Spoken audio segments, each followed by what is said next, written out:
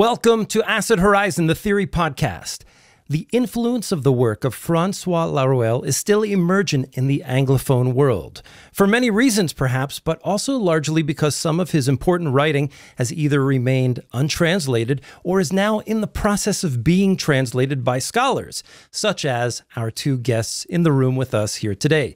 Jeremy R. Smith, who has appeared on the show in the past, and Jacob Vangeest, who is joining us for the first time, are both helping to bridge the gap that is bringing the work of Laruelle to Anglophone readers. In focus today is the mostly untranslated text Nietzsche Contra Heidegger, in which Laruelle elucidates the philosophical and historical influence of Nietzsche on French communism in the Stalinist era and beyond, while building many of his own concepts to do so. In a moment, we will look at Laruelle's idea of political materialism and his repurposing of some familiar ideas. But first, let me introduce our guests, Jeremy and Jacob. Welcome to the show. Pleasure to be here again, Craig. Good to see you folks again. Yeah, hi, everybody. Thank you for having us. We'll start with Jeremy. Jeremy, can you just give a little bit of your background and how you came to the research of studying Laruelle? Oh, okay. So I would say that I got interested in Laruelle's work well over a decade ago, based off of translations done by various scholars such as Taylor Adkins, Anthony Paul Smith, Rocco Gangle. And for the past 5 years, now that I'm considered a doctor of philosophy now, thank you. Now that thank you.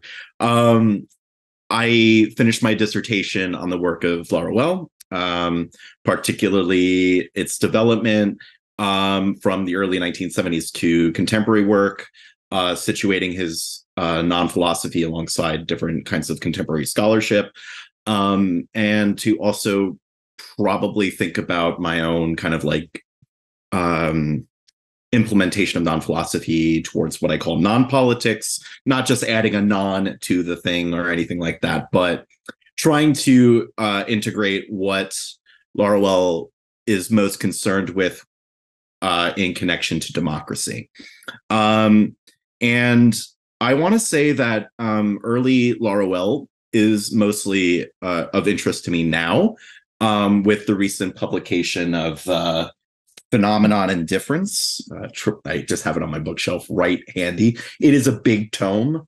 It is a book from 1971, translated by Lindsay Lerman and published by Triple Ampersand. And it's the first of probably many translations of the early Laruelle that needs to be done. Nietzsche Contra Heidegger is a part of that period, and I think that like some of that interest is kind of found in my relationship with Jacob. Jacob and I Jacob still is a doctoral candidate at Western in the Theory and Criticism department where I got my PhD, and we both have our supervisor who kind of has already done research in this area, Nandita Biswas-Malamfi, and it would be remiss if I didn't mention her work and her scholarship in this area, because she's been very much fundamental for setting up our relationship, but also fostering that developed scholarship throughout the years. So definitely want to give a shout out to Nandita here. So I think we're in for an interesting discussion because Jacob did his MA thesis on Nietzsche Contra Heidegger. So this might be a rich opportunity to kind of get this work out there and popularized. Great, thanks. Yeah, and it's great to see you again, Jeremy. Jacob, welcome. What is it that you do? What is your areas of focus? Yeah, hi. Thanks for having me again. So my research doesn't really work with Laruelle right now. I'm currently writing a dissertation on critical posthumanism, drawing upon Nietzsche and Simondon and some other thinkers to sort of problematize what I see as sort of a Heideggerian, or not a Heideggerian, a Hegelian undertones that I see in a lot of work in critical posthumanism. But a lot of that's not really relevant to today's conversation. What is relevant to today's conversation is my master's thesis. So I originally came across the work of François Laruelle by taking a course with Katerina Kolozova at the New Center for Research and Practice. But I didn't really like it at the time. But I came back to Laruelle when writing my master's thesis because of certain problems that I saw in the work of Deleuze and Guattari and their work on politics. And what I saw as sort of like an impasse that you get to in parts of A Thousand Plateaus, where they're talking about deterritorialization, thinking about different forms of deterritorialization that they're trying to get across in that text towards sort of what they talk about as a positive form of absolute deterritorialization, which I sort of see as an impossibility.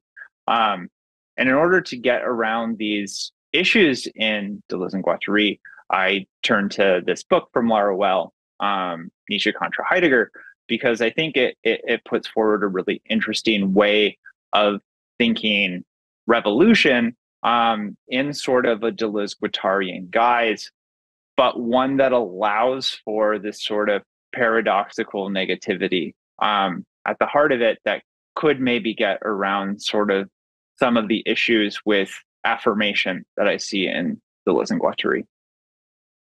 Great. It's great to have you, Jacob. Great to have you both. When reading Laruelle, I immediately become a philosophical baby all over again. Not only because it's Laruelle and his original concepts, but because he brings into the fray so many thinkers that we've already dealt with. Most of us who do work in this area have, are already dealing with on some level. And there's a way in which Laruelle's work is almost like a cut and paste collage of the 20th century in continental philosophy. He's just bringing in like all of the strong concepts and using that to build his own system. And so, clearly he's indebted to not only the work of Nietzsche, but we see inflections of Heidegger, Althusser, Deleuze and Guattari, Foucault is even in there. And all of this seems to be up against an understanding of historical materialism or even dialectical materialism, putting at odds, the figure of Nietzsche and Marx, which is not unfamiliar to us if we've worked with Anti-Oedipus, for example. But I think it's just important to put a pin in that right at the top, because as we go through, there's concepts that Laruelle appropriates from these thinkers, and then he puts his own spin on them. So we may actually just have to stop, say who the thinker is, define the concept, and then figure out what it is that Laruelle is actually doing with it. So just to get us going, from the start, Laruelle identifies what he believes Nietzsche has given to the tradition of Western philosophy, which is the basis of a political ontology he calls political materialism. Political materialism stands up as a rival to other forms of historical materialism or dialectical materialism. For us and many of our listeners, on its face, this is nothing new under the sun, but with so many philosophical mediators beyond Deleuze and Guattari who strive towards similar uses of Nietzsche, the first question I have to ask is, what does Laruelle actually bring to the table that the others before him or that the others that he's accessing do not? And maybe I'll start with Jacob for that, and then Jeremy, you can follow behind. Yeah, I mean, I think it's a really good question. I think it's a really complicated question. So I think to understand what Laruelle is doing in Nietzsche, Contra, Heidegger, you have to understand Laruelle in terms of both a broad history of Nietzsche scholarship and a very narrow history of Nietzsche scholarship. So we have a sort of broad history in which we could take all Nietzsche scholarship ever published, anything published on Nietzsche. And I think what Laruelle kind of discusses, he doesn't show this, and this is an issue I have with a lot of Laruelle, is he doesn't show you anything. He'll just drop concepts in and assume that you understand who the concept is from, understand how that concept works in their system, and he'll just throw it in, and you'll be like, if you haven't read like Althusser, for instance, and he throws in a concept like the continent of politics, it's really difficult to understand what he's doing. But So what I think, how I understand what he's doing in terms of this broader history of Nietzsche scholarship, is you'll have various interpretations of Nietzsche that go in drastically different directions. So, for instance, if we take a question like, is Nietzsche a rationalist, for instance, we'll get broadly different answers across the board. We'll get people like Deleuze and Guattari who are saying that Nietzsche is a rationalist, that he's completely against rationalism, that he is setting forward a philosophical vision that's antithetical to truth.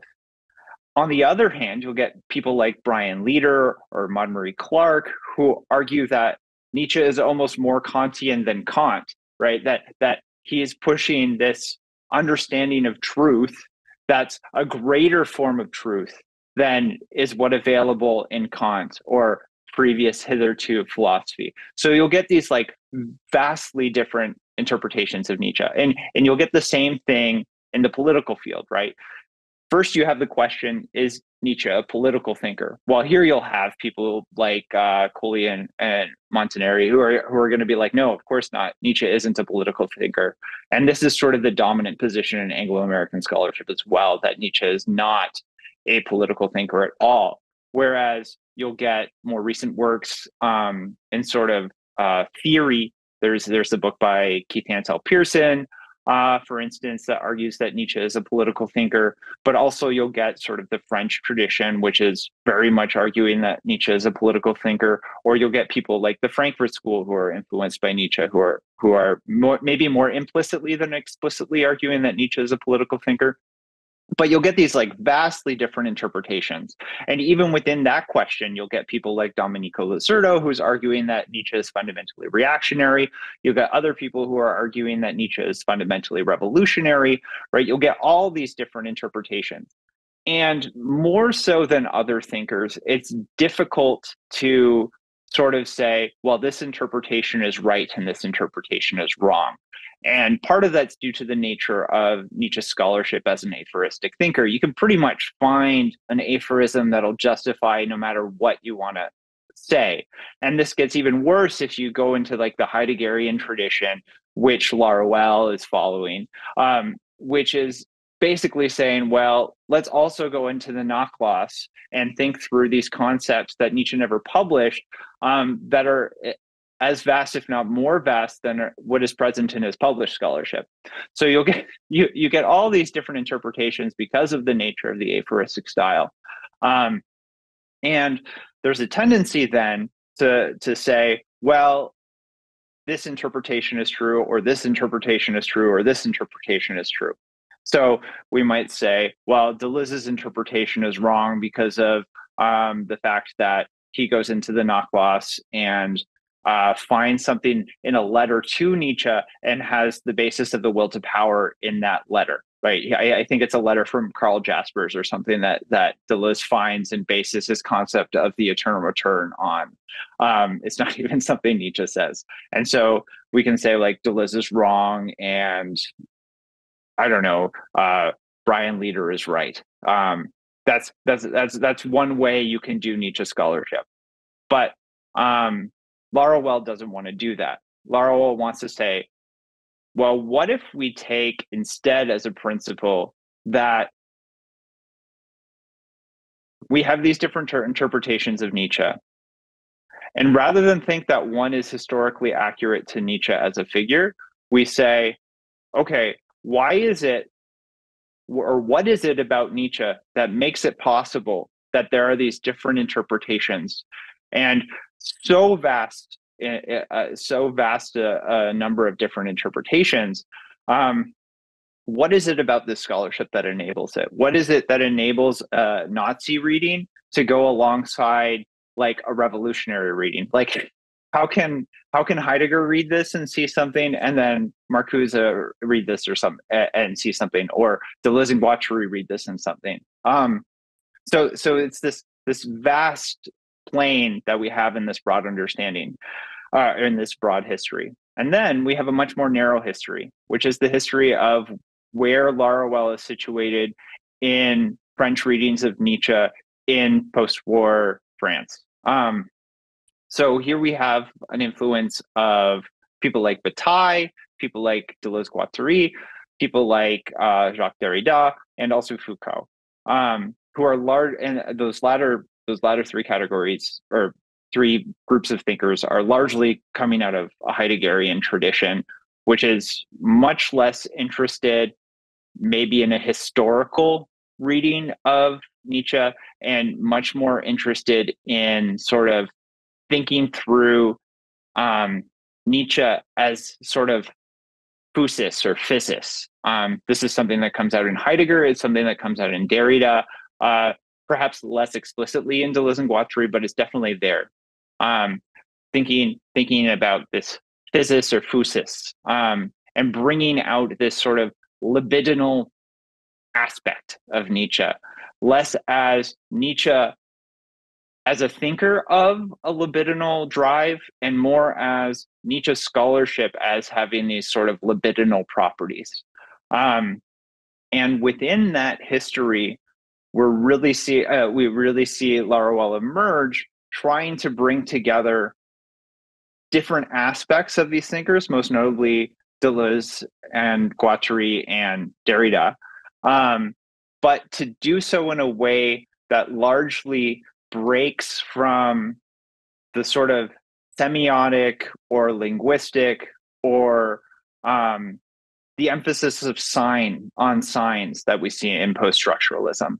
So rather than sort of a hermeneutic reading of Nietzsche, as we see in something like Nietzsche Genealogy History by Foucault, where you see this sort of hermeneutic reading of Nietzsche as a sort of genealogy or genealogical figure.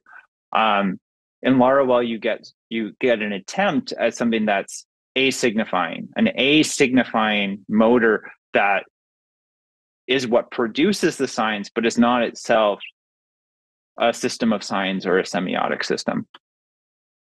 Oh, thank you for that, Jacob. In fact, one of the parts that stood out in the paper that you gave me, and of course I will link that in the show notes, is the whole section on the asignifying rupture that is ahistorical, that comes out of Nietzsche's work, that validates what some would call pejoratively the hermeneutics of innocence, right? How is it that we can justify, for example, Nietzsche, who clearly says some very reactionary things, but is motivating or instigating a kind of movement of thought, perhaps very intentionally too, with a kind of self-awareness and self-understanding that the kind of writing that he's engaging in is not representational. And given that that is the case, that validates us or authorizes us in some way to think of Nietzsche in terms of a process rather than an individual to which, any number of attributes, we can reduce him to. Oh, he said this, therefore he's reactionary. He said this, therefore he's a revolutionary thinker. And I think that's such an apt usage of this concept that comes out of Deleuze and Guattari, this idea that there is something to writing that is beyond representation. And maybe we can dig into that when that becomes important throughout the discussion. With that said, I'll just turn to Jeremy quickly. Are there any gaps that you wanted to fill in, or why do you think, for example, that Laruelle brings something to Nietzsche scholarship that's unique or novel? Thanks for this, and thanks for this question, Craig. So I don't want to repeat what Jacob said, but I think what Jacob has kind of highlighted here is pretty much where does Laruelle place himself in this kind of large range of scholarship, both narrow and broadly. But of course, to go back to the original kind of questions that you've posed here regarding political materialism, and even, he also provides another concept called machinic materialism. And both of these kind of are seen as not only, I hesitate to call them, quote, replacements of Marxist theory, because then it's we're substituting one for the other, as if the same problematics are found specifically to kind of replace historical for political and dialectical for it, etc. For the machinic. Now, my concern is that I think if you were to ask me questions regarding Laruelle here, we have to look at where this is situated in his work. We're not dealing with non-philosophy, in this instance. So we're not in the land of nowhere anymore, Toto. Like it's not what we're dealing with today. Instead, we're dealing with precisely this period of philosophy one, where some of these problematics are very much indebted to, as Jacob already mentioned, kind of his relationship between Deleuze and even Derrida. So one of the major things, or actually two of the major things, to go back to this question of materialism, is that he would argue that political materialism occupies and displaces the problematics of historical materialism in the Marxist tradition. Now, if we were to think about this very broadly, or even like, I guess, very vulgarly, we could try to reduce like historical materialism to a maxim. Social being determines consciousness would be one way of kind of articulating what historical materialism might be. Instead, there is a unity of libido and power. So that unity determines the relations of power, according to Laruelle. And these relations of power could be seen not just as specifically superstructures or the superstructural in general, but also all the interpretations that come into play with that. So that's one way of thinking about it. So the political materialism is also something that's developed not just in this text alone, but it's also in the text that follows this book, Beyond the Power Principle, Au-delà du principe de pouvoir. And it's developed further into that text dealing with hermeneutics and minor hermeneutics. But to go into this a little bit more, the machinic materialism, and this is meant to occupy and displace the positions of dialectical materialism. Now, what's dialectical materialism? How do I summarize this and piss off all the Marxists that are probably listening to this? Well, it's definitely not everything's in motion or anything like that. It's rather, okay, so materialism, according to Lenin and even Althusser in that tradition, dialectical materialism is a reflection without a mirror. It reflects social being in a way that tightly round relationship is going to get to that adequate representation as much as possible. So if social being determines consciousness, how do we get consciousness in a dialectical relationship with that social being would be a way to articulate that, quote, dialectical materialism. Now, machinic materialism is not a reciprocal, reversible relationship. It's actually kind of like it impacts it, and it's part of that kind of relationship, but it continues to produce something productive and destructive. So the theory of its materialism could also lead to its downfall or decline or even twilight, depending on how you realize the word or translate the word déclin, downfall, twilight, decline.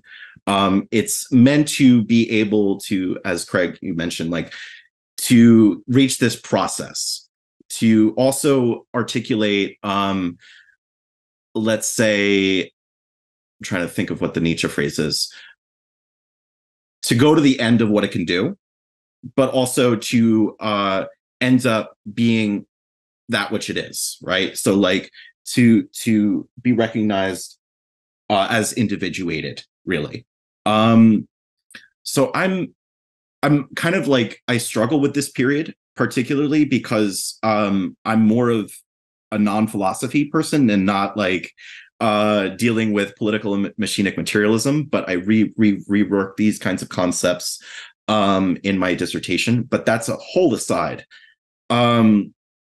It's something that interests me particularly because of how one could find something potentially revitalizing in terms of Laruelle as a thinker, to put into these perspectives what would be meaningful for that kind of dialogue, for future scholarship, for any sorts of even practical scholarship, practical use of non-philosophy. I don't know if there's any other gaps that I'm missing here, Jacob. But I think I've kind of covered those kinds of bases. Do you guys mind quick if I just put something on the table? I just have, certain listeners in mind who might not be familiar with this material or even Deleuze and Guattari. And I'm just wondering, how does this chalk up? How does the theory chalk up in order to explain, for example, the role of the family in social reproduction? I'm not sure if, maybe I'm putting you guys on the spot here, but, given that this has been a theme, not only in Marx and Engels, but also in Deleuze and Guattari, does Laruelle have anything to say about that? Like when he talks about this concept of political materialism, which hopefully we'll unpack in a second, is there a way that we can sort of ascribe the theory of the libido as Laruelle understands it in order to interpret the role of the family, with respect to the development of capitalism throughout time? Or at least in terms of a paradigmatic case of where, for example, where the shift from dialectical materialism and particularly the Althuserian rendition of base and superstructure Marxism. You got the base, economic base, superstructure, ideologically, subjective side. They both feed into each other. Insofar as, at least it seems to me, that the innovation of political materialism is, or machine materialism, as Laruelle depicts it, is by importing this, indeed, this physis from Nietzsche. This one of the things I think that is hard to actually get rid of from Nietzsche, even if you accept, which is I'm quite sympathetic to, his very reactionary origins in regards to the 1848 revolutions, the Paris Commune. But it's this one thing that lingers, which is the real being heart of the French Nietzschean tradition, which is the physics, the theory of forces, the dynamism which Kant sought after the first critique, which Schelling sought to develop, which Hegel kind of bracketed out. We didn't really get anything until Bergson.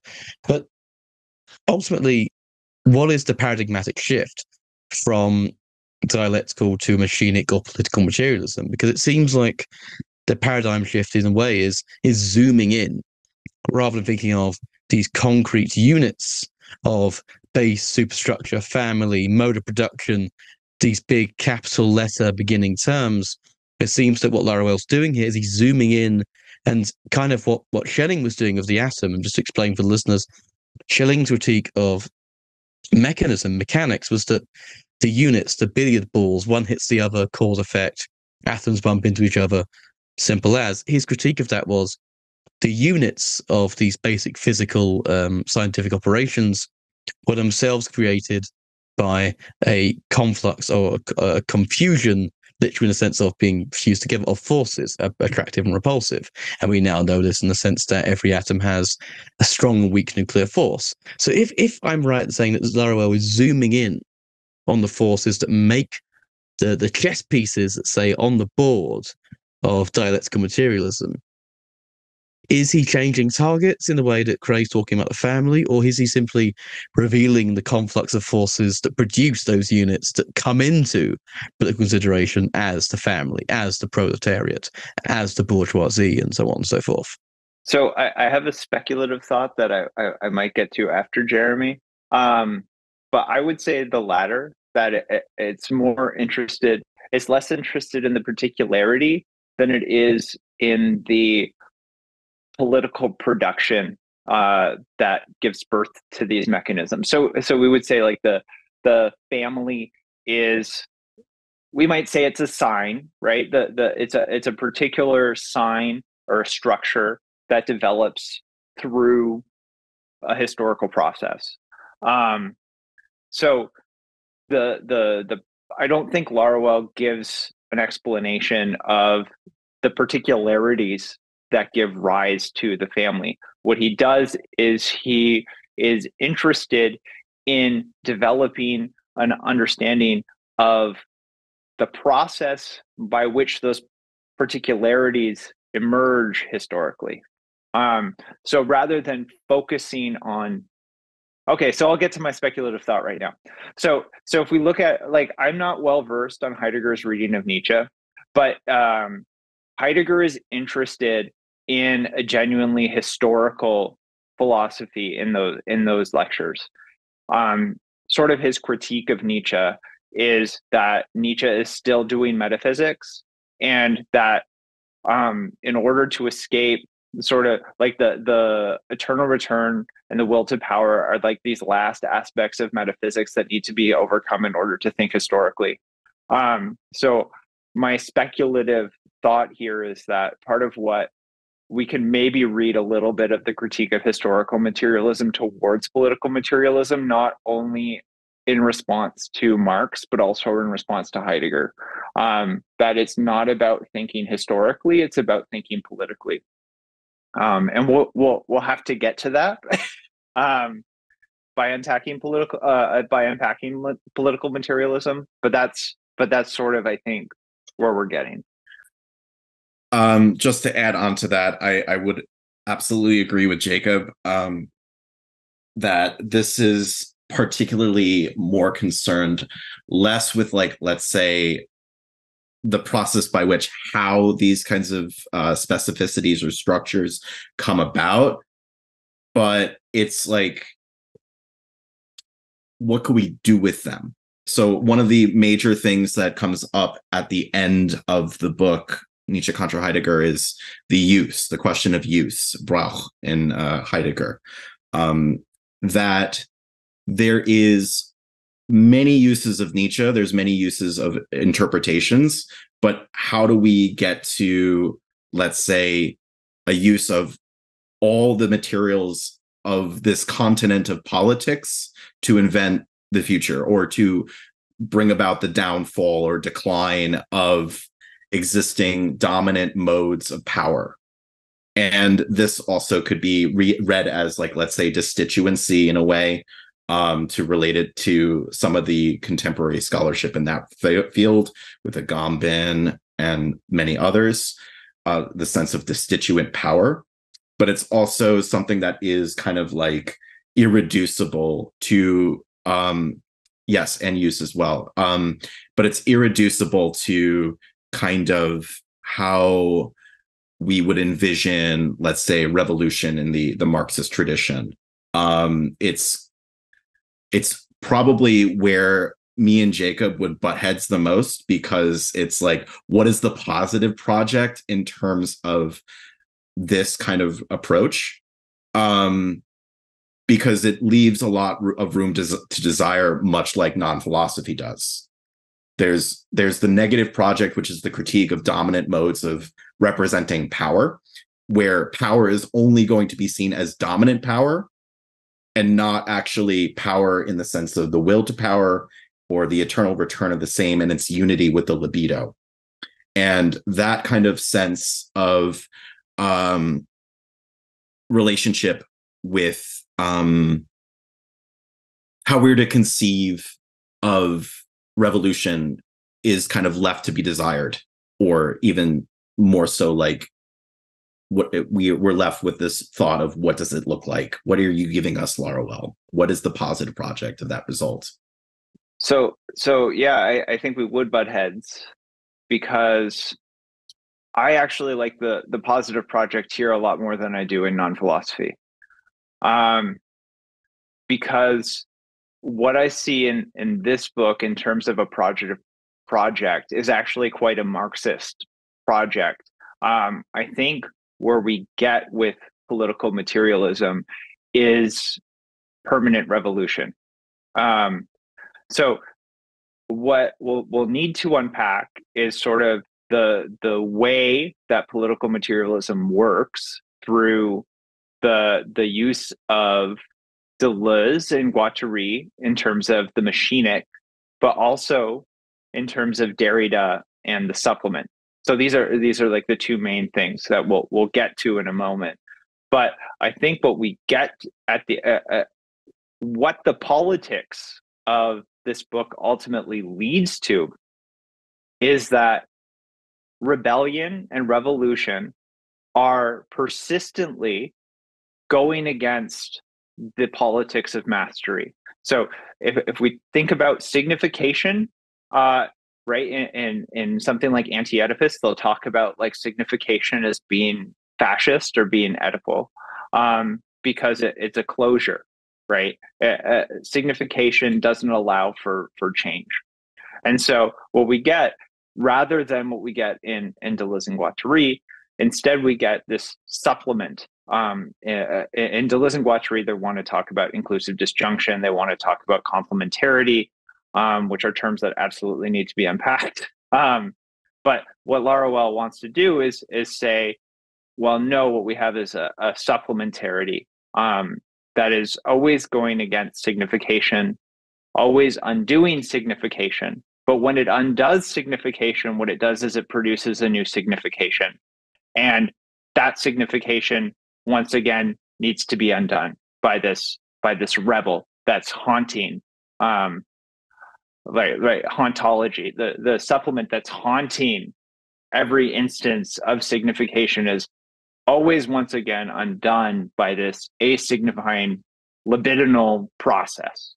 And so what we get in terms of a positive project, if you want to call that, is this persistent unfolding, this persistent permanent revolution that I think really works as within certain forms of Marxism as permanent revolution.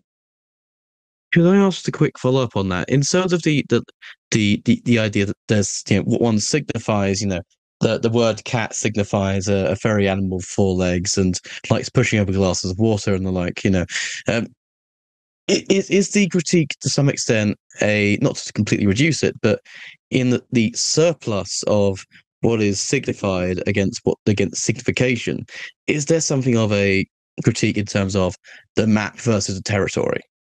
In terms of going back to the problematic of territory Deleuze Guattari pick up, which is there are all these various forces that are sprawling across the territory, and eventually some of them become dominant, become fixed, become habitual, and that's what ends up on the map in terms of the politics of what forces stick around, which ones win out.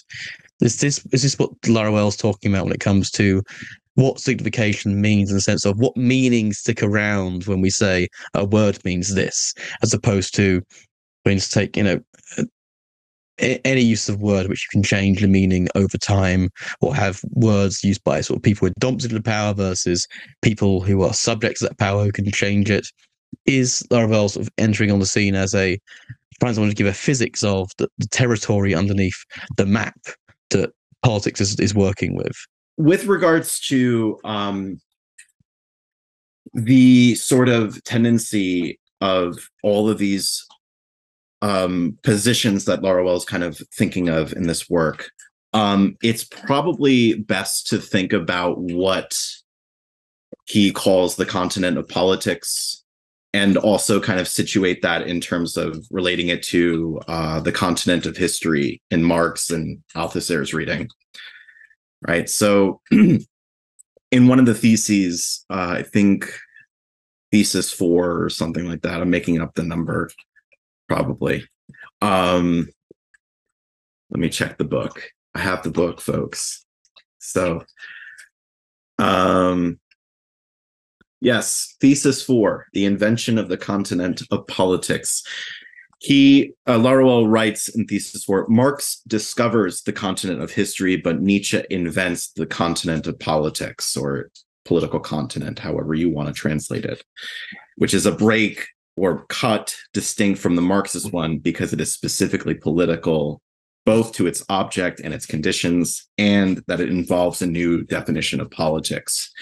And I think what it comes down to is what we need to understand is this new definition of politics. And one of these ideas is that politics, according to Marx or even the Marxist tradition, is that this is always going to be related to the economic base insofar as that goes, and how politics is a superstructural relationship. Rather than basing it on that kind of dynamic, it changes the orientation. It changes its orientation, particularly in terms of its real object, which is not the matter of social being. The matter here is obviously, or the real is obviously, the libido and its unity with power. And I think in this sense, it's more of a flow than it is a particulate matter. right? It's a flow that kind of is indeterminate and asignifying, and also one could even say anti-political, but anti in the sense of like problematic anti, and something that Jacob picks up in his own work, but also kind of like insofar as the use of the question mark goes, question mark in Deleuze, in Difference and Repetition. This refers to non-being, or the being of the problematic. And I think in this sense, the anti-political serves as that motor for rethinking these kinds of definitions of politics.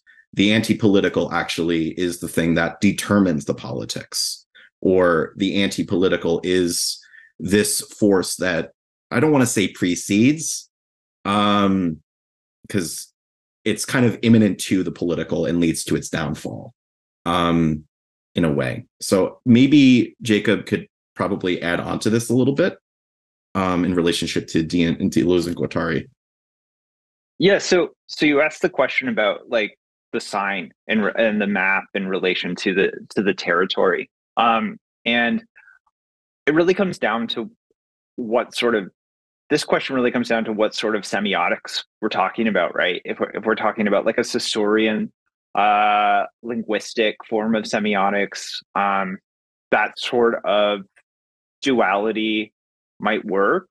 But in terms of like the semiotics that Deleuze and Guattari are using in A Thousand Plateaus, for sure, probably Anti-Oedipus as well, is coming out of Hjelmslev and Peirce, which is a much more materialistic sort of semiotics that isn't so much interested in like the distinction between the map and the territory, but the territory itself is composed of signs, right? When I walk across the field in a certain direction and you go in the same direction, and then people repeatedly walk in that direction, well, there's a new sign that develops in that pathway. That is a material sign that develops. So to my mind, when we're talking about the asignifying process that leads to the development of that sign, well, what is sort of the asignifying aspect that leads us all to desire to walk down that particular pathway in the territory and actually produce the sign in the territory, right? So politics is then all about this sort of underlying like machinic libidinal process that leads to the development of that sign, right? We can trace historical factors, but we can also maybe trace like this something that haunts, that leads to like this haunting, this supplementary thing, this libidinal supplement, that supplements sort of the historical material factors. No, I think this is fantastic. I mean, especially in terms of the supplement being on the ends, as Jeremy was saying as well, what determines politics, because in terms of our own representational politics, particularly in the West, and of course Canada, UK, US today, it is precisely the anti-political, that which refuses representative democracy in the parliamentary sense, that makes it quote unquote political. It is the refusal of people in the streets today refusing for example, the complicity and the active support of the US, UK, Canada in the ongoing genocide in Palestine, which makes it a political action by refusing the politics and the very signifying structure of representation in our so-called democratic societies. But on that note, I'll pass it over to Craig, I believe has something. Oh, I just wanted to say very quickly that Laruelle's framework really offers an apt set of concepts to talk about the problems of class reductionism, or any kind of political reductionism. I would say specifically class reductionism, because in opposing the figures of Nietzsche and Marx, and particularly the idea of this sort of molarized economic field, this very discrete sort of concept of the economic that leads where, effects within the social field, such as, family issues or, habitual drug use and things like that, all can be reduced down to some sort of economic problem at its base. And I see this as clearly not doing that. In fact, another thing that I really liked about Jacob's paper is that this connection between Deleuze's concept of the image of thought and the concept of mastery, where any particular thought, philosophy, or concept itself tends towards arrogating to itself all sorts of potentially theorizable content and bringing it, into the fray, or at least under the command of the language of that particular philosophy. And one of the things that Laruelle seems interested in with respect to Nietzsche is this power to involute or destitute thought in such a way as to bring about new ways of thinking about resistance, thinking about rebellion, and so forth. And that, in part, is part of the permanent revolution, being able to think that difference outside of a particular mode of thinking or a particular philosophy. And this could also be, this is one of the things that I find myself up against with Deleuze. You get to a certain point, you're like, okay, I kind of know my way around here. How can I overcome this? Where are the limits? What are the problems here? And where is it, for example, that this concept can take me, and where can't it take me? And this is the way that I see, for example, the idea of mastery being this impasse to thinking beyond a particular image of thought as being very important. So maybe I'll jump in, and I'll say that Adam, your last comment bites completely against your critique of Nietzsche's criticism of the Paris Commune as reactionary. Communism is not just when you do the commune, first of all, but we'll have this debate some other time. But Stirner was not a proponent of the bourgeois moralism that underpinned the 1848 commune. Like, they tried to abolish bourgeois social relations by making juridical bourgeois morality. It's that, like, that was like, that's the most Stirnerian, the least Stirnerian thing you could do. So the question that I have is this attempt to retain sort of as much of Nietzsche as possible, but primarily through his complexity, right? So Laruelle does this really interesting sort of analysis of the state of Nietzschean philosophy, right? And this kind of really hasn't been done. Like, we get a lot of people who want to, like, everyone from like it's kind of similar to the whole like Heidegger thing, where you got like Lowland who wants to say like, this is what certain Heideggerians do and this is what other Heideggerians do, and or like Donatello di Cesare, but you don't actually get like a good articulation. You have, oh, there are the French Heideggerians, there are the German Heideggerians. You get that with Nietzsche too, where there are the French Nietzscheans. But Laruelle recognizes, perhaps because he is in that milieu at the time, that like actually French Nietzscheanism as a unified thing doesn't fucking exist. Like it's a lie. It's not real. Like Deleuze's Nietzsche, Klosowski's Nietzsche, and Foucault's Nietzsche are all radically different, and they all radically disagree with one another. But like the one thing that stood out to me, and I'm going to have to keyword search Deleuze, which is not good scholarship, is when he says that on the plane of political materialism, the whole work remains to be done, even if it is very broadly begun. For example, by Foucault on partial theoretical bases, and by Deleuze. So what he sort of is, what I'm trying to understand with this exploration of Nietzsche's sort of new form of materialism that's going to sort of supplant or allow us to explore avenues of political relations that, say, a more French Marxism won't allow us to. He sees this already kind of in its incipience in Deleuze and Foucault in very different ways.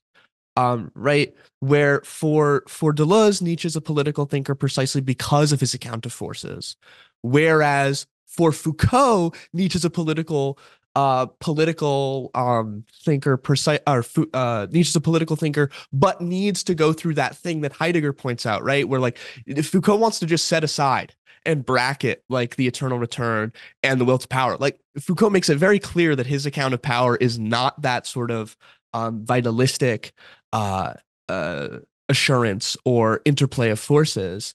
So like what is the fundamental challenge for Laruelle in trying to bridge this gap?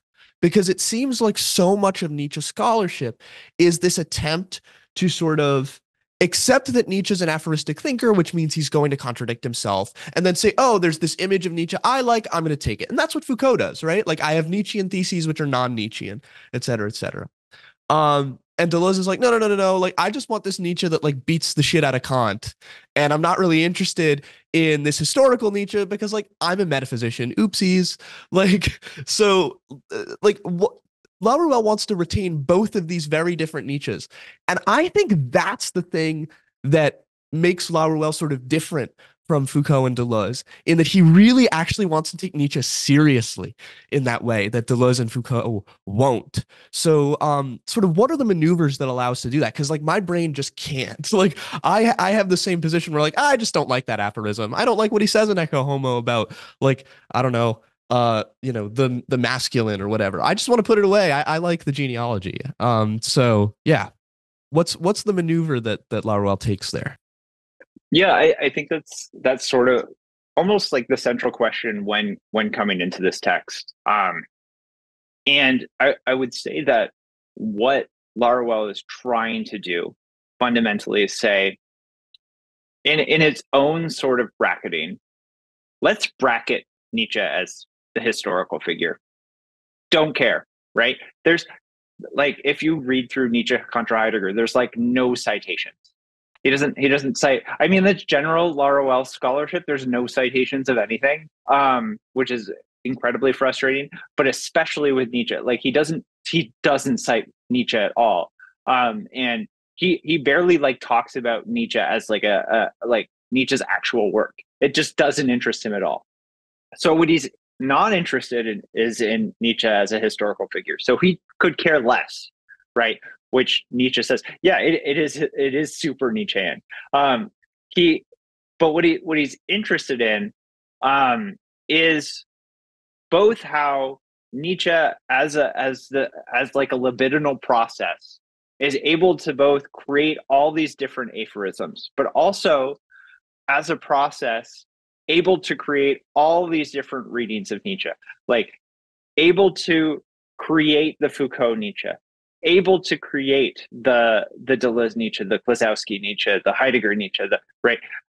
He's interested in what is the process by which these various instantiations come about. And Anthony Paul Smith has this really interesting quote about non-philosophy, where he talks about it as like the machine that like crushes the atoms together in physics. I can't remember what it's called. Like one of these machines that just like swings and a particle accelerator. Like Laruelle is doing this with philosophy, and you can almost see it here too. Less with different instantiations of Nietzsche. It's just like, well, what is just like going on if we just like fling these things together and see what's happening? I've almost thought about it as like doing a functionalist or behaviorist approach to Nietzsche, if we use terms from the philosophy of mind. Like in cybernetics, they talk about behaviorism. This is sort of an approach that was put forward by Wiener and some other scholars in sort of their foundational approach to cybernetics, which is we don't really care about what's underlying the sort of processes that we're exploring. We're just going to treat them as individual processes and just study them as they're actually operating. So behaviorism doesn't really care about motivation or intention. It just cares about the process itself, because like intention can lie.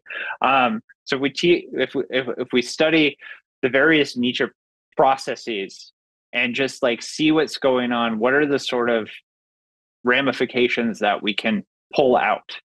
And I think what Laruelle sort of does is go, well, we have this sort of thing that keeps happening is we get different people putting forward a sign of Nietzsche, a mastery, right?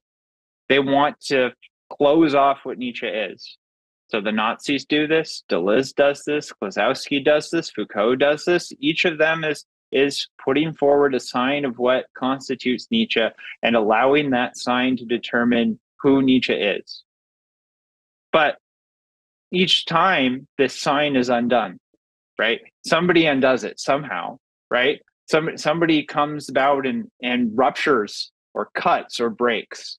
We don't really need to get into the technical reasons why we would use any of these words, but somebody ruptures this form of mastery that is Nietzsche. How is this happening? And what he does is he puts forward this chiasm.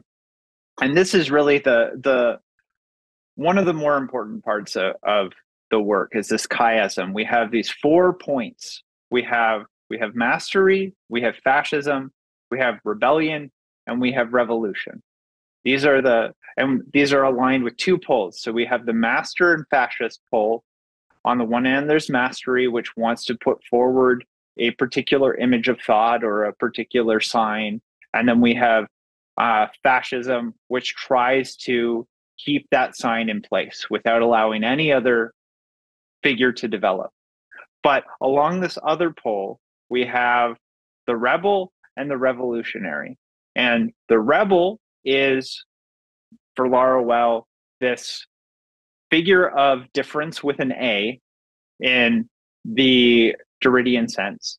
That is nevertheless a libidinal process in the Deleuzian sense, which uses this alternate pole of revolution to unilaterally disrupt the form of mastery each time. So every time there's a new signification of mastery, it is undone by this libidinal but differential with an A process that ruptures the form of mastery, allowing a new signification to emerge. But this new signification each time becomes then the new form of mastery. So when Deleuze undoes Heidegger, or when Foucault undoes Klosowski, or whatever, each time they become the new figure of mastery that will then subsequently be undone by a new interpretation of Nietzsche. But I think what Laruelle is trying to do is, by saying that Nietzsche is not actually a sign or a signification, but this asignifying process itself, he's trying to sort of set up his own form as something that cannot be then reinscribed as a new form of mastery. I mean, whether he is successful in this is maybe debatable, but that's sort of what he's trying to do by mapping out the process rather than a particular form of mastery. He's trying to simply show how each Nietzsche is undone by subsequent interpretations. And that to me seems the ultimate challenge that Laruelle is up against, and he does present some tools with which to think that through. In your paper, Jacob, you have a sentence that I thought was pretty important. He talks about the libido, the libidinal operation, which is, the concept to which everything in political materialism is reducible to. He says that difference is a libidinal operation. It is sovereign, but it is not primary. And the question that I always try to think through, especially when it comes to destituent politics, for example, how is it that we can head off the infiltration of political essences, abstract political essences, back into thinking what we believe the libido to be, a set of social relations that flows within the social field. I mean, there's other concepts that we could go to, for example, the concept of the unconscious as the social body, and the way that Deleuze and Guattari and Laruelle steal that from Freud. And what I really like about Laruelle is he involutes this figure of the master as Freud, as a way, and that sort of retroactively authorizes Deleuze and Guattari's concept of the social unconscious, is that which is appropriated from this interiority and then expanded and unfolded upon what we ordinarily call the social body. But maybe you could go through that argument just a little bit. How does he defend this notion of sovereignty such that, for example, the idea of difference or the idea of the libido doesn't elevate itself to the level of a political abstraction? I think the question of sovereignty is a really complicated one, and I'm not sure that I totally get at it in my thesis. But I think it's an important one. I think Laruelle wants to distinguish sovereignty from mastery, and he does so by way of Derrida. So I think if the issue for Laruelle with Deleuze and Guattari is that they're basically trying to say, okay, so there's been these figures of stability, these sort of state thinkers who prioritize being over becoming. We're going to prioritize becoming over being, right? This is sort of Deleuze's Bergsonianism. It's really sort of an inversion where we affirm difference and becoming, and we sort of push back against stability and form. This really comes out in Laruelle's second period in The Philosophies of Difference. I think he has a better critique of Deleuze there. But that's sort of the critique, is that Deleuze he has a statement that is like, oh, he compares Deleuze to the pre-Socratics, saying the pre-Socratics said everything was fire, everything was water, everything was earth, etc. Deleuze, Derrida, they say everything is difference. That's largely his critique of their thinking. And so if you were merely to pursue sovereignty as difference in the Deleuzean sense, as difference in itself, which is how Deleuze closes difference and repetition. At the end of Difference and Repetition, Deleuze outlines these three different ways of thinking about the eternal return. And so there's the eternal return of the same, where everything returns. There's the eternal return with a difference, where we have some things returning, but not everything. And then we have this third form of the eternal return, which Deleuze claims Nietzsche did not theorize, but is sort of implicit in Nietzsche's work, which is the eternal return of difference in itself, where nothing returns, but we just have this difference is what returns.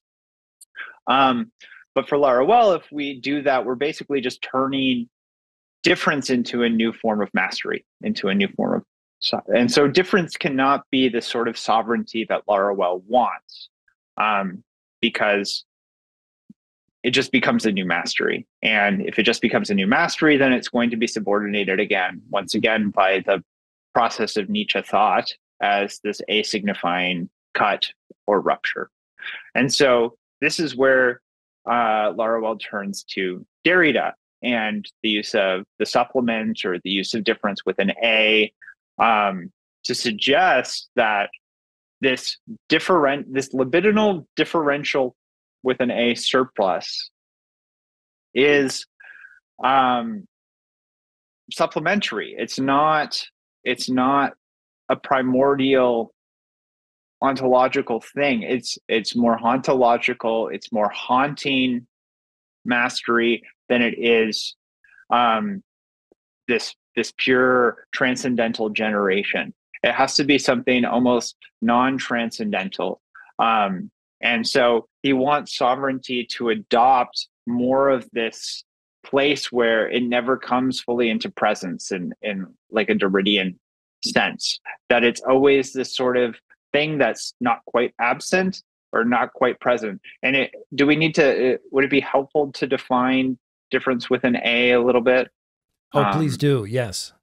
Okay. Difference, as we often see it. Yeah. So difference with an A comes out of this speech that Derrida gave in like 1968, I believe. And it was it's fun to note that it was a speech and not a paper, because Derrida was literally standing up there going, difference is like, difference with an A is different than difference because it's seen and not heard. So the idea of difference with an A, and the reason I say difference with an A and not difference, is because difference with an A is only different from difference with an E when you see it on the page. They're supposed to be linguistically said the same, because the difference between difference with an A and difference with an E is trying to point out that break between the spoken word and the written word. So when you read it versus when you see it, linguistically, there's no difference between difference with an A and difference with an E. They're said the same, but they're spelled differently. And so Derrida is trying to pull out this sort of gap that exists between the spoken and written word that is never quite put forward. He's trying to outline this gap. And so to bring difference with an A into presence when we're talking, we have to say difference with an A. There's always this gap between the actual word and the presentation of that word as difference than difference with an E. And so Derrida is trying to show that the spoken word has this sort of absence that is never fully brought into presence when we say it.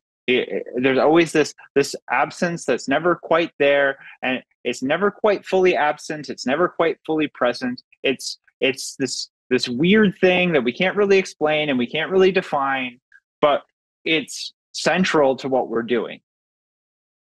I kind of like thinking about the Swamp Thing. The Swamp Thing as a figure of difference with an A, because the Swamp Thing is both this person who dies and not that person who dies, right? He's this guy who dies, but all of his memories and all of his form are remembered in the Swamp Thing.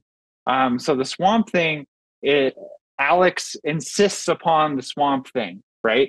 Alex both is the Swamp Thing and is not the Swamp Thing. It's like impossible to separate this human person from the Swamp Thing, because this human is always insisting upon the Swamp Thing, but never quite there. And so there's this kind of gap that's always trying to be brought into presence.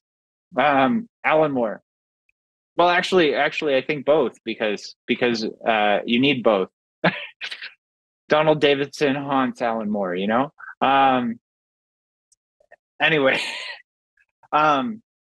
so what Laruelle is trying to do then is, rather than make difference into a transcendental force as it is in difference and repetition, make it into this like hauntological difference with an A sort of force.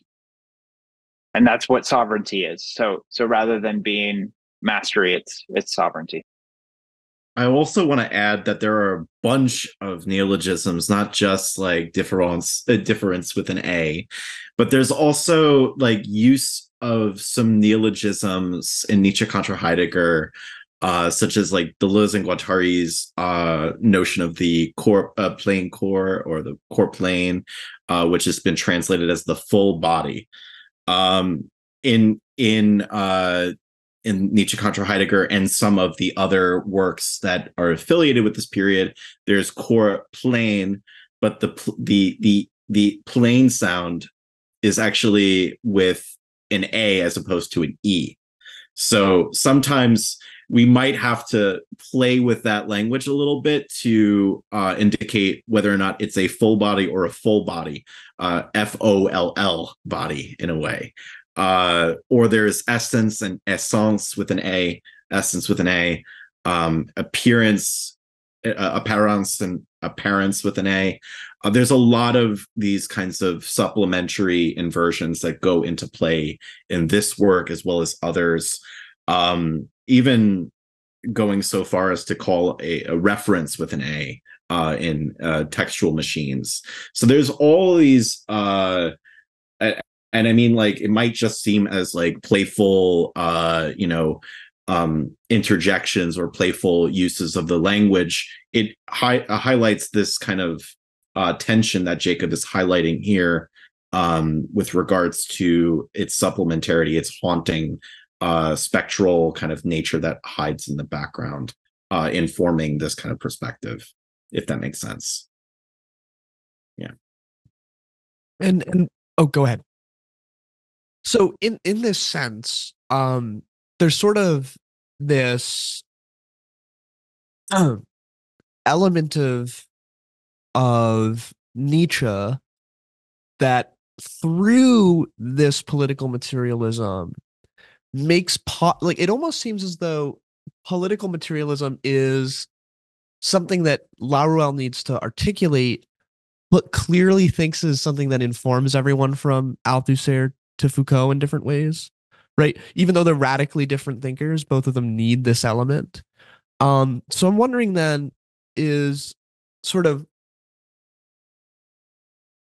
if Nietzsche discovers sort of the interpenetrability or the inseparability of psychology, sociology, et cetera, from history, right? And each of these thinkers is trying to sort of siphon off either Nietzsche as sociologist, say like Kaufman, Nietzsche as psychologist, say in very different ways, Carl Jung or Gilles Deleuze, and then Nietzsche as historical genealogist like Deleuze and like Agamben.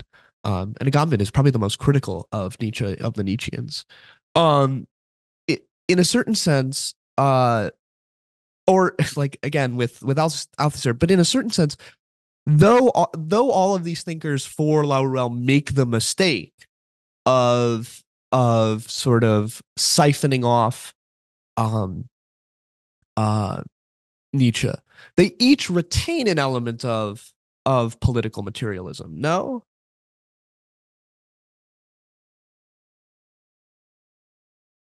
Does someone feel like they can take that question? Or at least the possibility of a political materialism? Or does it need to contain all of this in order for it to really be able to sort of take over the sort of internal critique of Marxist historical materialism? Because I know Laruelle thinks that, like, example for Foucault, like Foucault is much closer to a Marxist historical materialism than, say, he would be to a political materialism, right? What would Foucault need, for example, in order to become a political materialist? Like, let's take Foucault as an example. What does Foucault need? What does he lack that still puts him back into the classical tradition of historical materialism? So my answer would be, and this is coming directly from Mindija Biswas-Molemfi's work, is that the issue with Foucault's Nietzsche is that Foucault is still working with a hermeneutic. That Foucault is interested in a hermeneutic Nietzsche. So Foucault's genealogical method is selective for sure. It's right. It's using principles of selection in order to produce a genealogy rather than a history. But it's still working on the realm of hermeneutics. And so to become a political materialist would be to withdraw from the realm of hermeneutics to instead consider the production of hermeneutics. And so if there's an element of political materialism in Foucault, it's that Foucault gets closer to thinking through this production through the use of genealogy, right? Genealogy rather than thinking about Nietzsche as a particularity, right? Genealogy is much more creative than like a historical account of Nietzsche as we get in something like Lacerda, which is just like, no, we need this very historical Nietzsche that we can like pinpoint exactly what Nietzsche thought. Like Foucault doesn't really care what Nietzsche thought. Laruelle saying, yeah, Foucault, you're doing a great job and you get partially there, but you're still working in the realm of hermeneutics and the realm of signification. And we want in political materialism to think, well, what is the process? What are the conditions that allow for hermeneutics in the Foucauldian sense to emerge? Here's a little riff that I would like to try, and maybe we can think through this together. Thinking the inversion of political materialism, or at least perhaps the concerns that come from left Nietzscheanisms and right Nietzscheanisms. What the right Nietzschean is fundamentally, no, let's start with left Nietzscheanism.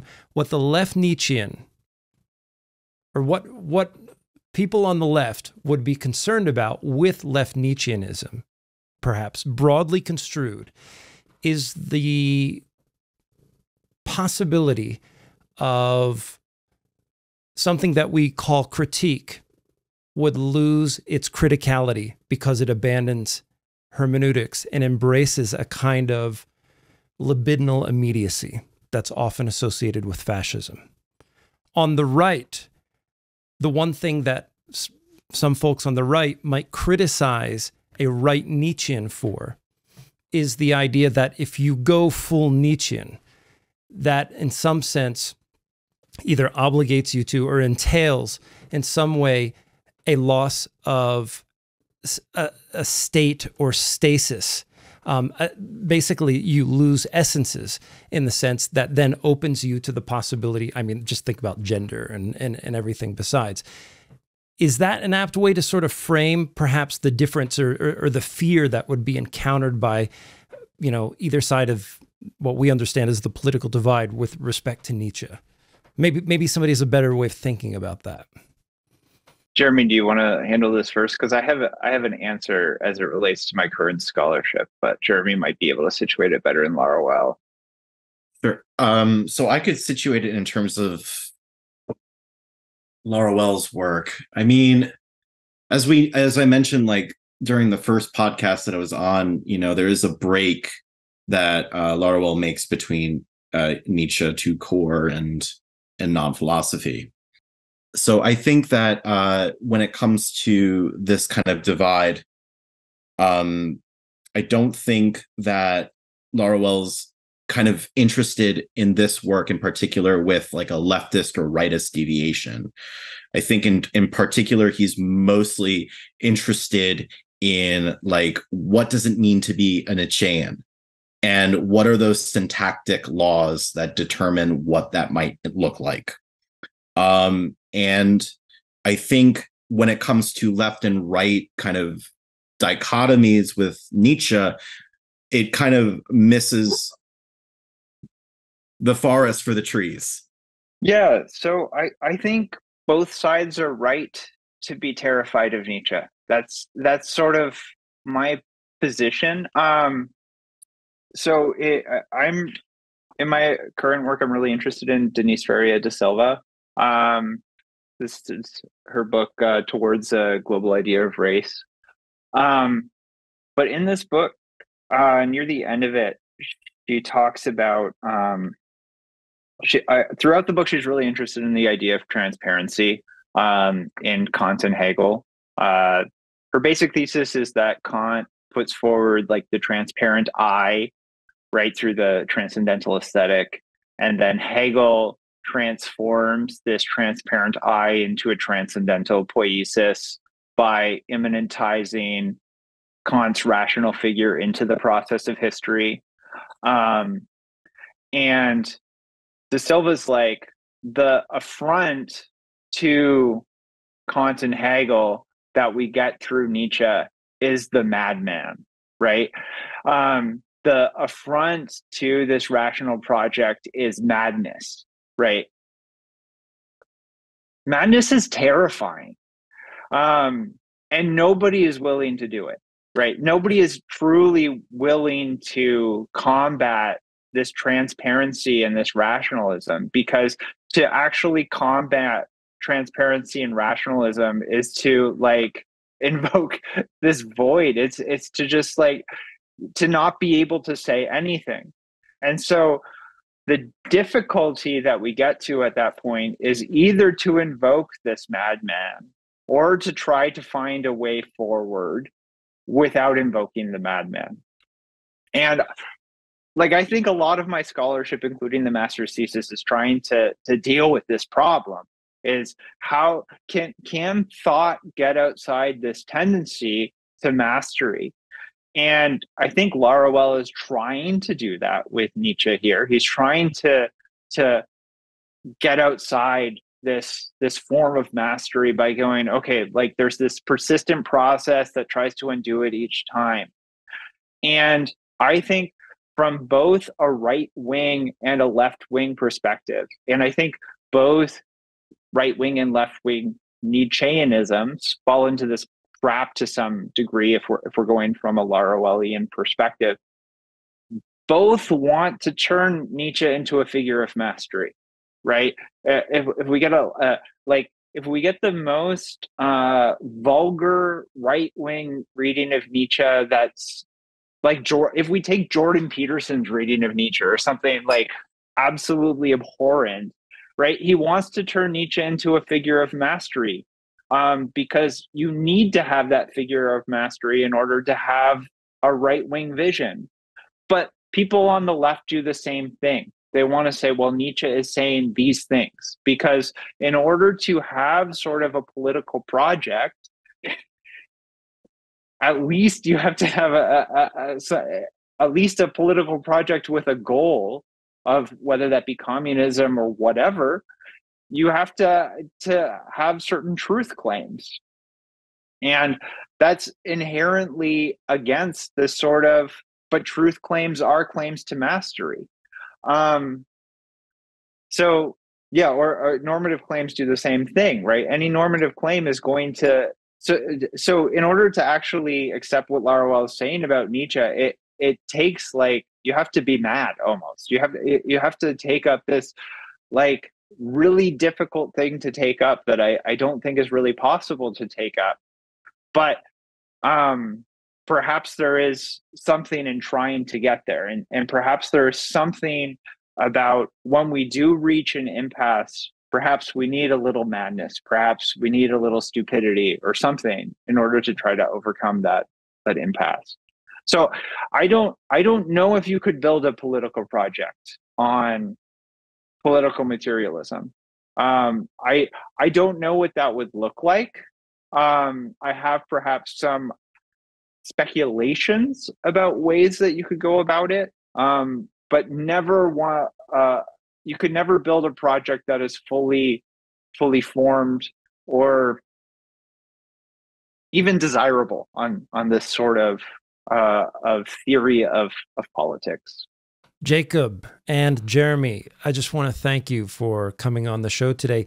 In fact, I think selecting this portion of the text is very apt and also very helpful for the journey that we've been on with those who are in our Patreon reading group, reading most recently Deleuze's Nietzsche and Philosophy, and also interacting with folks who identify as left Nietzscheans and evoking that conversation, which has been very productive in many ways. And I think this is a great way to sort of create a milestone, perhaps not cap it off, because we're going to be reading Klosowski and doing more with Nietzsche this year on Acid Horizon. So I just want to thank you again for coming on the show, and we would love to have you back in the future to talk a little bit more about François Laruelle. Anything to plug before you go? That's what I should ask.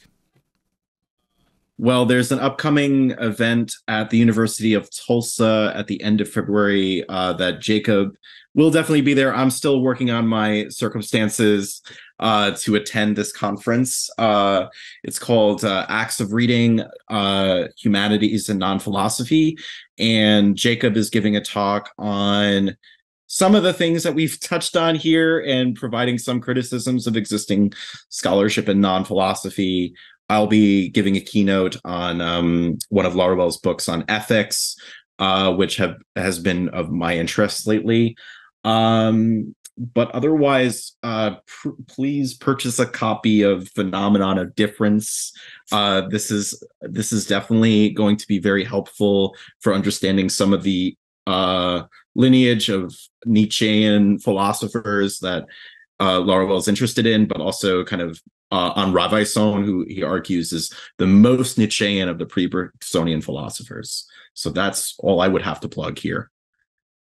So yeah, just thank you for having us today. I don't have anything super recent to plug, but if you're interested in what we were talking about today, my master's thesis is on Laruelle's Nietzsche, Contra, Heidegger, largely attempting to bring Nietzsche, Contra, Heidegger into discussion with Deleuze and Derrida, and that's available through Western University's library system, and it should be free for anyone online. So if you're interested, check that out, and I'll hopefully have some more things in the pipeline soon. But thank you all for having us today. Excellent. Maybe one last thing that I'll add is I can't wait to have the full text of Nietzsche contra Heidegger translated into English. So anyway, that's a conversation for another time, and we'll see you next time.